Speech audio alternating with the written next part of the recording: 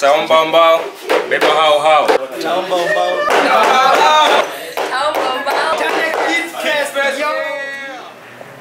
Hi, my name is Irungu. I am a scenographer. Taomba Mbao. So Taomba Mbao, basically, we are building a life-size matatu entirely out of pallet,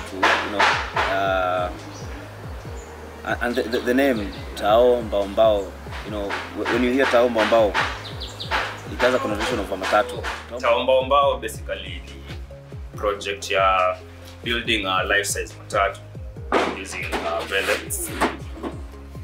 So it's really interesting kuweza kuona how big the project will get. So for today, it was just doing some sketches hapa na palette just to get your design on paper. No, it was much easier to navigate the whole project.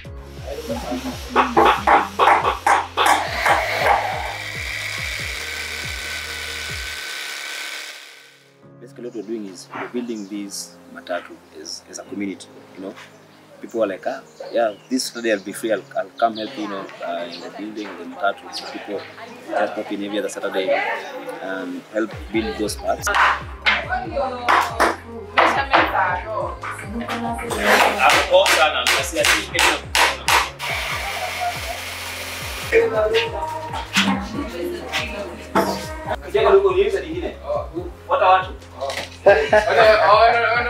Video kodi. Sio kodi. Wewe umepata blue ile kama sasa.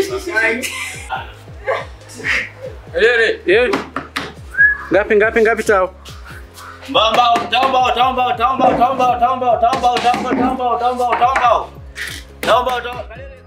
What inspired Taomba Mbao? Matatu is the first social place we always meet every morning. Unajua kutoka kwa nyumba yako, ujuta kana nani, ujuta pata nani hiyo siku unajua. But unajipata kwa space moja na watu wenye hamjuani. So what if for a moment ngoma inachezwa hapo and everyone in that matatu is in sync, tunaimba ngoma tunajua sisi wote. Imagine hiyo moment itakuwaje? Yeah? Imagine ingie mahali tupate hapo kuna a spoken word artist kuja kupigia hapo mistari zake. So matatu is a very powerful stage. For me, that's why one of the adaptability of this matatu is being used as a stage, because matatu ni platform kubwa sana, and mostly unapata watakuwa nasikiza radio, Maina and Kingangi and all that, What if ni msanii ako hapo hivyo, unajua na ako live, uingie viko matatu upate Nyashinski ako hapo, uingie kwa matatu upate The Band ako hapo, imagine hiyo morning utakuwa na feel aje, unajua. Yeah. My name is Andrew Smolo Maxe. We hapa ni my wife. I think ni cue yangu ya kujintroduce. My name is Joy Boy Maxe, just because he's here. So Maxe. Yes, and this is my first time for me kuja hapa kwa Taomba Mbao. I don't know for you. Yeah, this is no, I've been there. I've been there, and the experience today has been very fantastic.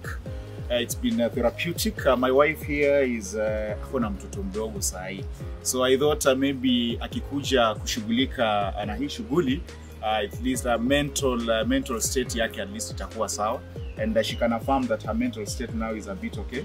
Yes, we've discussed that. Yeah, I'm feeling better. Nimekuwa na mtoto, I even came with me. So nimekuwa looking at him and coming to work, and I'm feeling better. Yeah, it's quite therapeutic. Yeah, I must say. Yeah, Taomba Mbao is an idea that whose time has come, and I think it's a very unique idea. It's a very unique idea, and how I wish that people who have been here before spread word kule nje. There are people who would wish to be here kufanya mambo kama haya. Actually, there's gratification, like an instant gratification for me. Nimekuwa na gonga mbao, and then someone else is gonga in mbao, and then zinashikanishwa and it just looks like a bus, and you're like, what? Okay, this is interesting. So for me, that's quite an instant gratification, just to see quite a small part of a result, like as a result of what you've been doing. It's interesting and amazing. I'm happy, but are you happy? Yeah, of course. Yeah, I'm very happy, and I think my day was very fantastic, and looking forward to many other projects other than Mbao. Tuonane pale Kit Fest, and Mbao is an idea whose time has come.